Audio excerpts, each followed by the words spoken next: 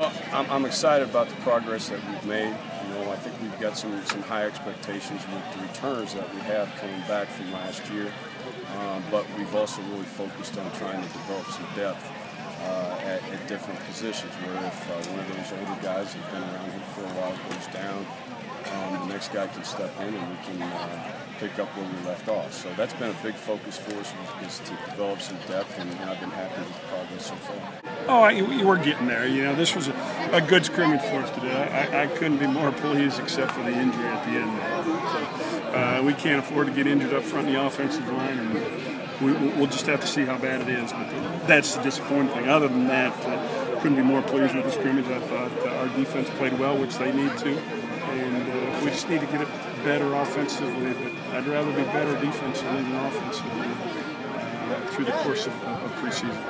You got a lot of great senior leadership. You got veterans on the defensive side of the ball. You're solid with guys that can rush the football. So there's a lot of positive, and it's just hard to talk about a lot of positive. You get a damper of an injury at the end of a scrimmage and you finally preseason.